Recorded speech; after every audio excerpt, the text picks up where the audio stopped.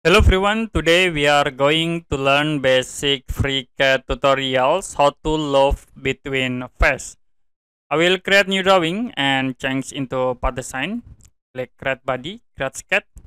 As example, in there I will draw rectangle like this. Click close and use path tools to convert into 3D. We create again a rectangle.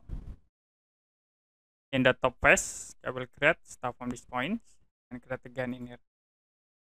Click close, use path tools, convert into 3D. Now you can select this top face and use path again. Click OK. Now you can create loop between face, like I will select at this face. Then click loop tools. After it, add a section, and then you can select another face to be automatically loop in one body. Can click OK to apply.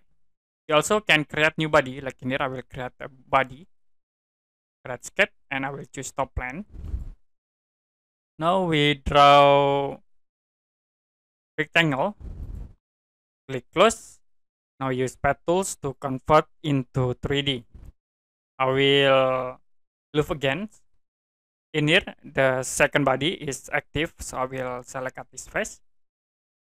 Click loop tools, and then you can select another face by add a section, okay, in this face, and click OK to apply. So that's it for basic FreeCAD tutorials how to loft between face.